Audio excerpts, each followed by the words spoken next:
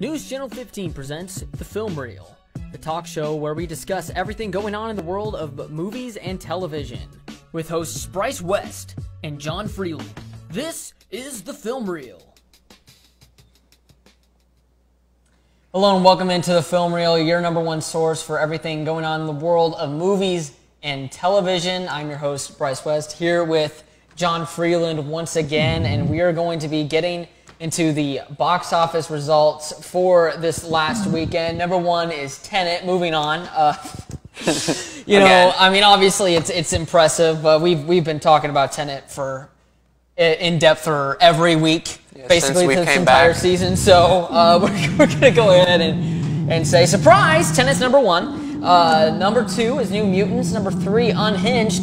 And the thing that we will actually talk about, number four. Coming in at number 4, Star Wars, Episode 5, The Empire Strikes Back. John? I was surprised when I saw it on the list. It's apparently a 2020 re-release? Yeah, it's one of those deals to where they re-release super popular movies just to get money trickling in for the theaters. Pretty much. So they'll put something like Star Wars in because they know everybody's gonna, well, not everybody, but a lot of people are gonna go see it because it's Star Wars on the big screen. So that's why they have it there.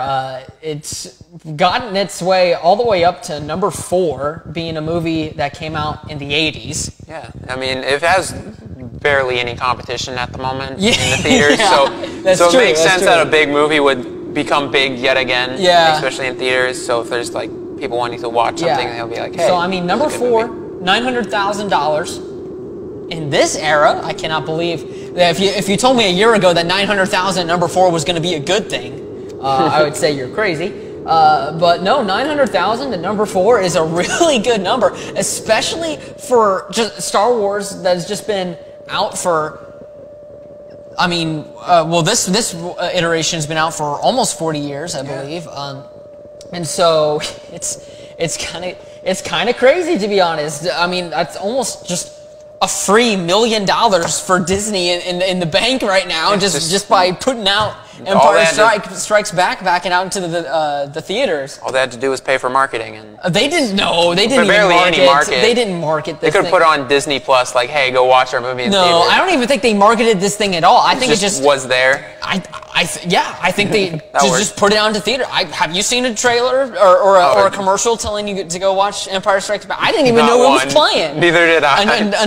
Until I printed out this sheet here. So I assume that there really was little to nothing going into this. They just dropped it. And they just said, here, play this. And, because, I mean, Disney doesn't really have anything playing right now. Yeah. So, honestly, this is probably a really good idea. Just put this out. Everybody's already seen it, but it's Star Wars, so everybody's going to go out and go watch it. So it's weird because they just dropped like Mulan, but they did that on Disney Plus. Yeah. And this movie, Episode 5, is already on Disney Plus. Yeah. Well, yeah. We can go ahead and talk about. So I feel the difference here is that they did put money into Mulan, right? Yeah. So I don't think that they were willing to take the huge risk, putting movies out into theaters right now by putting out Mulan, because I mean that movie cost hundreds of millions of dollars, right?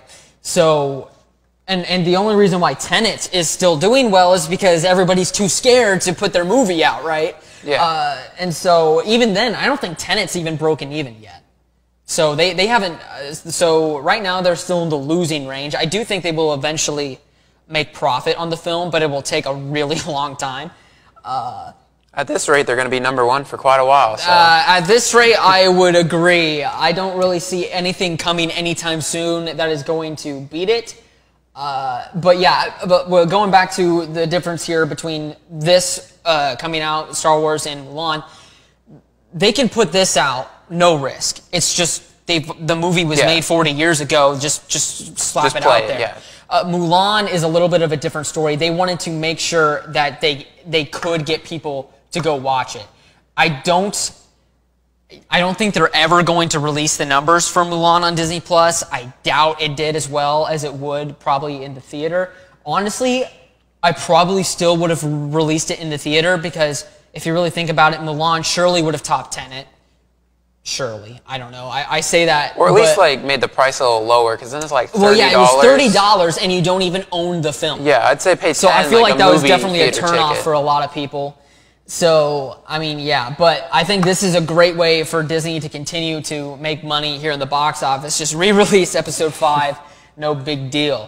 So, speaking of 40th anniversaries, Empire Strikes Back should be coming up here soon, but also the 40th anniversary of Friday the 13th is this year, and it's one of the most influential horror movies, I'd say, of all time. I'd say that's pretty safe to say. The Shining is also one of those where it's probably one of the more influential films, but this film kind of changed everything because this film came out, it was rated R, and it came out at a time to where rated R movies weren't really a thing. They were kind of brand new here, and Friday the 13th comes out, it's rated R, and it's one of the first of its kind, I believe, and so, I mean, it kind of paved the way for a lot of the horror films to come out after it. So, John, what are your thoughts on Friday the 13th, its 40th anniversary, and its impact that it's had on the film industry? I mean, I didn't realize it was the 40th anniversary, but I might go watch it later. I am actually a big fan of Friday the 13th. It's one of my top 2 like horror genres, second to the Scream. I know it's weird. Yeah. Choice of my top 2, but yeah, I mean, it's horror. I mean, I find them quite entertaining. They're naturally going to be weird, yeah. Yeah, so I love the Friday the 13th movies, and I think they've done a lot for the horror genre. Oh, yeah, for sure, yeah. Their definitely. Sequels may have not been the best, but... Well, we weren't talking about the sequels. We're talking about the original here, right? So, no, yeah, so as tradition with every horror franchise, they have to have at least 6 or 7 terrible follow-ups. Yes. And so, but no, Friday the 13th, it definitely changed the film industry, and not only that, but the horror genre in general forever. So, moving on to some pretty major news for comic book fans. Jamie Foxx is going to be reprising his role as Electro in the new Spider-Man movie starring Tom Holland. Jamie Foxx originally played the character in the previous iteration of Spider-Man with Andrew Garfield, The Amazing Spider-Man 2. So the Tom Holland, the new one, is a reboot of that. So it's really weird to see this here. Jamie Foxx coming back to play the character who wasn't really involved with this iteration of characters. This is a reboot, and now he's coming back to play the character that he played before. So this has definitely raised a lot of eyebrows here as to whether or not this is just going to be a coincidence and they just wanted to play Jamie Foxx, have Jamie Foxx to play Electro because he did a good job. Because the movie itself was pretty bad, but I do think that Jamie Foxx's portrayal as the character was one of the better parts of the movie. And then, or, you know, the Spider-Verse is ginormous, right? I mean, the Spider-Man universe has been expanded so much over the past 10, 15 years, I believe. And so people are wondering if they're going to be introducing some alternate universes and introducing the Spider-Verse into the live-action films, because we've already gotten the animated iteration of that with Spider-Man Into the Spider-Verse. But now fans are wondering if they could be doing that in live action now with Jamie Foxx joining the fold here. So, John, what are you thinking? Are you thinking that this is going to just be Jamie Foxx playing a new version of Electro, or do you think that they're going to be introducing alternate timelines, alternate universes, and the Spider-Verse? And do you think that this is going to be the Electro that he played in Amazing Spider-Man 2? Well, I'm pretty sure like he dies at the end of that movie, so it's hard to. Well, yeah. This is a comic book movie, remember? Yeah, so he is pure energy, so he kind of also just became energy. He very well could. Yeah. Comic book movies, comic books in general, they're never dead. Yeah, they're never dead. He could be like the same role. I know he did. Like he was one of the better parts of the movie. I agree with that. Him as a villain. Or the only better parts of the movie. Yeah. Like he actually was a villain that you felt bad for and everything. And like he did a really good job with it, I'd say. I'm very interested to see like what they are planning to do with it. Because if they already start the Spider-Verse, it makes sense. Because they at the very end of Homecoming, they, you know, tease that everyone knows his identity and everything. You mean Far From Home, but yeah. Oh, Far From Home, yeah. My bad. And so they need to add more twists and everything. So I would not be surprised. Well, yeah, it'll be interesting to see what kind of bigger twists they're going to have after the end of Far From Home, because Far From Home, that's about as big of a twist as you can get besides doing the Spider-Verse. So I'm definitely very interested to see and very intrigued to see what is going on there, and I cannot wait to see what happens. So with that being said, we're going to take a quick break, and right after this, we're going to have more of the film reel. News Channel 15, winner of the Intercollegiate Broadcasting System Award for the nation's best community college TV station.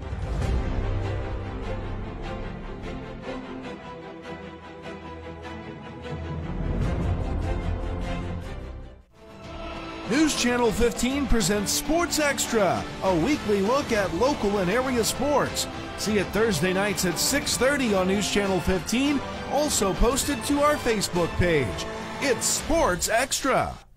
The tri-state source for alternative rock is 89.1 The Bash. Connect with us wherever you are on social.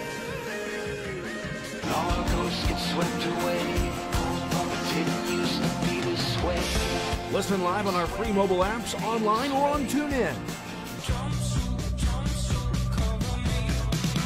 We are today's hit alternative, 89.1 The Bash. It just takes a moment to spread from one person to another. So how do you break the germ cycle? Wash your hands often and always after coughing, sneezing, handling food, and going to the bathroom. Lather the front, back, and in between for at least 20 seconds. If there's no soap or water available, use a hand sanitizer with at least 60% alcohol. Regularly disinfect common surfaces, including your phone. These small things can help break the germ cycle. Here in Southern Illinois, we all know the weather can change in an instant. When severe weather strikes, you can count on the team at News Channel 15 to provide you the latest information to keep you and your family safe. From watches and warnings to storm spotter information with our direct link to the National Weather Service, the team at News Channel 15 is here to give you the most up-to-the-minute severe weather coverage, not only on air but also online and on our Facebook page. News Channel 15, putting Southern Illinois first. Welcome back into the film reel. David Daniel has your look at today's Hollywood Minute. My name is Borat. I'm journalist for Kazakhstan. Borat is back. Sacha Baron Cohen has made a sequel to his 2006 satirical documentary, Borat, Cultural Learnings of America for Make Benefit Glorious Nation of Kazakhstan. Cohen and company reportedly made the sequel on the sly, just as coronavirus filming restrictions were eased. Cohen's latest adventures, meeting real people while in disguise, is set to premiere on Amazon Prime in late October. They've all got their opinions, but then what do they know? John said to me, I want to be an actor and create. Here's your first look at the new documentary, Belushi. Award-winning filmmaker R.J. Cutler retells the tale of the late, great John Belushi with the help of previously unheard audio tapes featuring the legendary performer's family, friends, and collaborators. Belushi debuts November.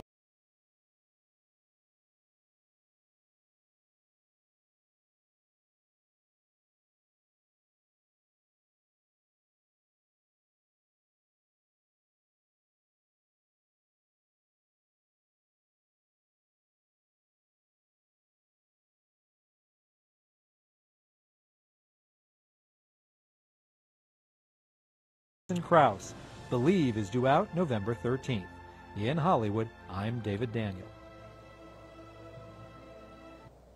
Well, there's a look at that. So some new Borat stuff coming out. Borat is definitely goofy. I don't know how to describe that one. So it is, for fans of the original, it is really cool to see them making another. So moving on, Stranger Things resumes production. I don't know if it was today or if it's here soon, but they will be resuming production on Stranger Things. And I believe that they are positioning this to be the final season, and they're going to have a sort of film of sorts to wrap up the series. So definitely good news for Stranger Things fans. So John, what are your thoughts on yet another major franchise resuming production here? I mean, I think it's good for like businesses to start creating films again and doing their series again, because a lot of them were losing money due to COVID. A lot of the like editors and like cast are like jobless without it. Yeah. So it's good to have it start coming up again and see that more businesses and more like films will be coming up after COVID, and that COVID's slightly dying down, or they know how to deal with COVID now and how to avoid it. But it's also slightly scary for if like one actor gets sick, have to stop. And we've seen that happen before. I mean, we've reported on numerous stories where that has happened. The Batman is definitely the biggest one, where Robert Pattinson, the star of the film, got COVID-19. He recovered nicely, but yeah, it's definitely very. You got to be very cautious with this kind of stuff. And I also see a lot of things to where people go, oh well, if they're working on a movie, they're millionaires, so they'll be fine without work. And while yes, that is true for some of the people who work on the movie, there's also people like caterers or hairdressers, or some people who aren't going to be making millions upon millions upon millions of dollars working on this thing like the stars and the director would, right? So and even some stars struggle, some actors struggle making money sometimes. So I like to kind of squash the misconception that because you work on a movie that means you're a millionaire. Right, because that's really not the case. I mean, movies have crews of thousands of people, right? I mean, and TV shows like Stranger Things. But I mean, you go to the movie theater and you watch the credits for 5 minutes, like even longer, like 12, 15 minutes, for some credits. And most of the time, you're only watching them if it's a Marvel movie, so you can see the scene at the end. But I mean, that's.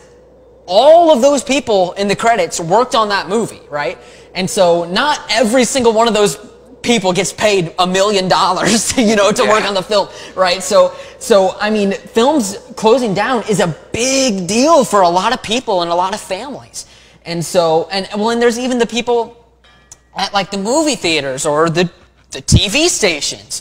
It affects a lot more people than just the millionaire actors. So this is definitely a great thing for the crew, the cast and crew of Stranger Things, and I'm glad to see them being able to resume production. With that being said, we're going to take another quick commercial break, and right after this, Alec Vaughn is in the house with his top 5 Stanley Kubrick movies.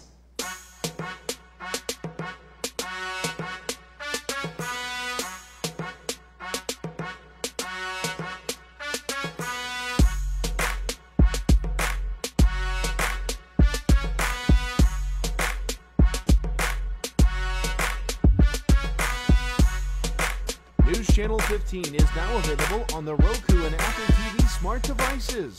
Log on to facebook.com/my15news to learn more. So, what's your story? Looking for a cost-effective way to begin your college career? One that's close to home? Or are you still unsure of a career direction? Here's the answer. The 4 Illinois Eastern Community Colleges. With 100 certificate and associate degrees in career and technical fields, many online and many transferable. Frontier Community, Lincoln Trail, Olney Central, Wabash Valley. 4 colleges, 1 mission. Let us help write your life story. Check us out online at iecc.edu. I didn't want to go to community college because it was too small, too limiting. I wanted a place where I could expand my horizons and gain experiences for a strong future. Where I could meet people from other places and learn about them. A college choice that meant a strong start, not huge debt. Where I would have the support I needed. Where teachers knew my name and worked with me on a personal level. And people were ready and available to help me plan my future. That's why I choose my community college! Yeah!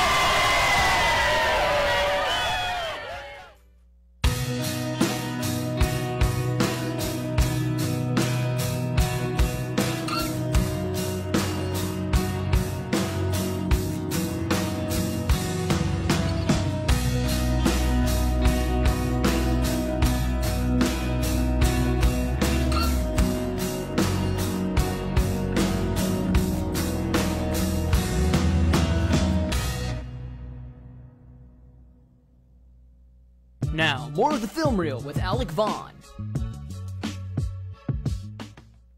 Hi, I'm Alec Vaughn, and you're watching the Film Reel here on News Channel 15. and today I'm going to be talking about my top 5 favorite Stanley Kubrick movies. Alright, at number 5 we have Paths of Glory. Paths of Glory takes place in 1916 in France during World War I. It stars Kirk Douglas, and he leads a group of his group of soldiers into German lines, and there's a group of soldiers who refuses to march, and they have a big trial at the end, and they pick out 3 out of the whole group of soldiers to put on trial, and at the end of the movie the 3 soldiers get executed, and it's a good look of how the French army wasn't very good at trying to stop World War I and trying to win it. Alright, and at number 4 we have Spartacus. Spartacus takes place around the time of the Roman Empire. It's about a slave who turns into a gladiator and leads a revolt and starts his own rebellion of gladiators in order to fight the Roman Empire. And it's a good movie because it shows how one slave can fight off a whole Roman army. And at number 3 we have A Clockwork Orange. The film stars Malcolm McDowell as a psychopathic killer. He's phenomenal at the role.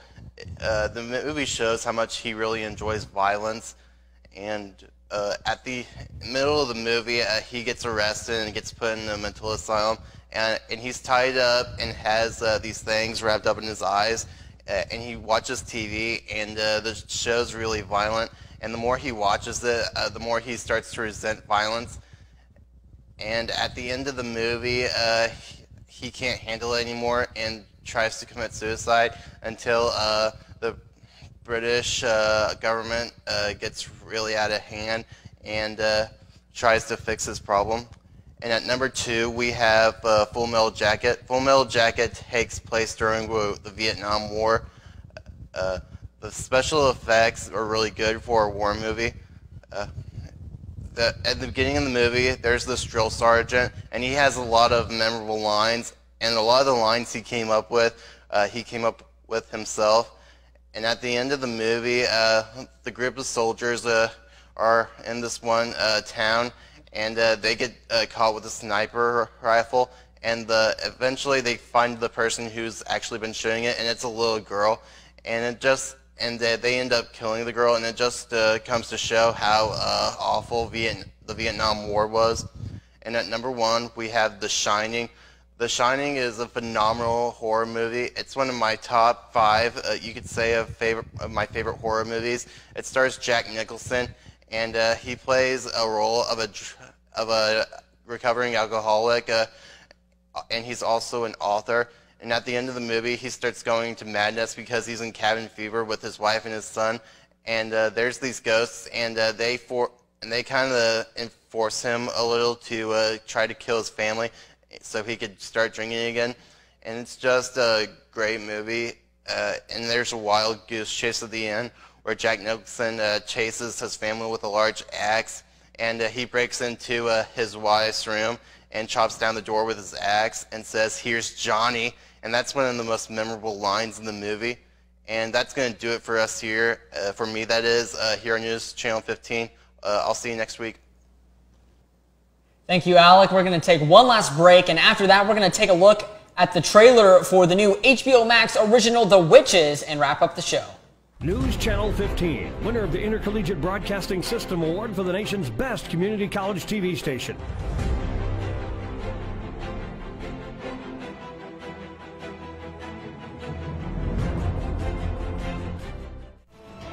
News Channel 15 presents Sports Extra, a weekly look at local and area sports. See it Thursday nights at 6:30 on News Channel 15, also posted to our Facebook page. It's Sports Extra.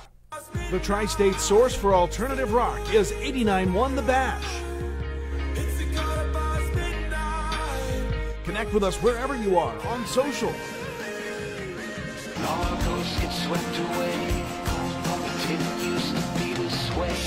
Listen live on our free mobile apps, online, or on TuneIn. We are today's hit alternative, 89.1 The Bash. It just takes a moment to spread from one person to another. So how do you break the germ cycle? Wash your hands often and always after coughing, sneezing, handling food, and going to the bathroom. Lather the front, back, and in between for at least 20 seconds. If there's no soap or water available, use a hand sanitizer with at least 60% alcohol. Regularly disinfect common surfaces, including your phone. These small things can help break the germ cycle. Here in Southern Illinois, we all know the weather can change in an instant. When severe weather strikes, you can count on the team at News Channel 15 to provide you the latest information to keep you and your family safe.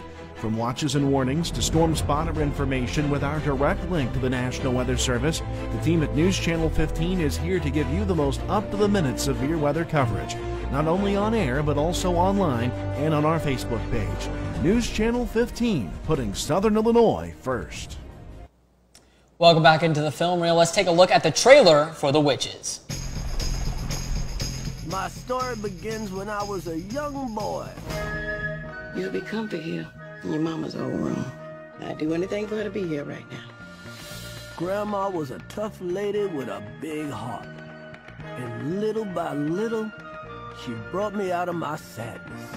Now if you feel that you can't go on, darling, I didn't know it,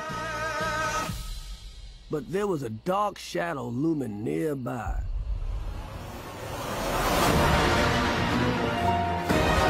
Witches. They're real, and they hate children. Welcome. What would you do if there were mice running all around and they saw death? I would call the exterminator. You see, girls? He would exterminate those brats. Rats. We would exterminate the rats. I feared this was happening. Then here, that means a test is coming. Ladies, I have a plan. Andro, to transform a child into a mouse.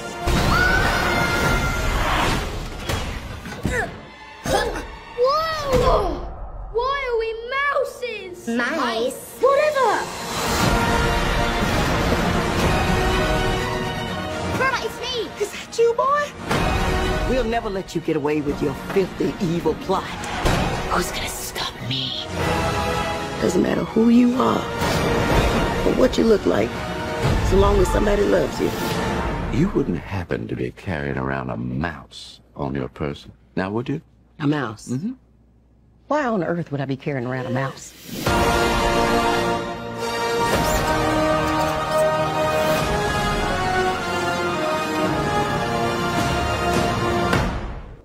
That was a look at the trailer for The Witches, an HBO Max original. Definitely an interesting flick. It's based off of the book by Roald Dahl. There was actually a 90s version of the film before this, but now this is a reboot with Chris Rock as the narrator and Anne Hathaway as the main witch there. So, John, what'd you think about this trailer? It was something. I've never. You didn't like it? Never heard of the book or the. You never heard it? No. Or the other movie, but it's an intriguing idea that witches come and turn children into rats. Rats. Yeah. Rats. Yeah. So it definitely looks like that this was a movie that got stuck in the 2000s. It feels like we're in the 20s now, and it feels like. You know, like the Stuart Little film. It kind of reminds me that I don't know if it's just because of the rat thing, but it really kind of reminds me of the tone and feel and even look of Stuart Little. And I kind of feel like I don't know if this movie is supposed to be made for this time frame. It is an HBO Max original, so it is supposed to just be a streaming film. I wonder if it was always supposed to be that way. I have a feeling it was probably a coronavirus thing that maybe made that into an HBO Max original. I might be wrong there, by the way. I don't know that for sure. Yeah. But it is an HBO Max original, so it does have that sort of advantage there to where if you have HBO Max, you're just going to stream it if you have kids or whatever. So you don't have to go out to the theater to go see it. So I think it has its advantage there, but otherwise, I don't think it would have been as successful. With that being said, we're going to wrap things up here on the Film Reel. Thank you guys so much for watching. I'm Bryce West. This is John Freeland. Have a good night.